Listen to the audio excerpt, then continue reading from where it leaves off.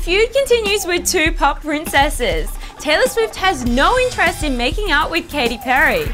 The singer has insisted that she has no plans to build a bridge between her and Katy Perry because she was betrayed so badly. According to Taylor, if you betray your friend, if you talk about them badly behind their back, if you try to humiliate them or talk down to them, I have no interest in having a person like that in my life.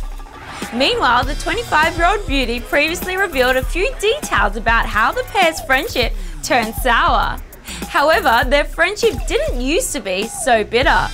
In 2009, Taylor tweeted, "Watching the Waking Up in Vegas video. I love Katy Perry. I think I'm going to hang her poster on my wall now."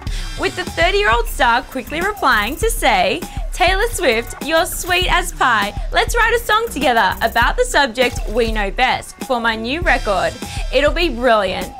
To see your photos and videos featured on Boomzulu, upload them via boomzulu.com or via the Boomzulu app.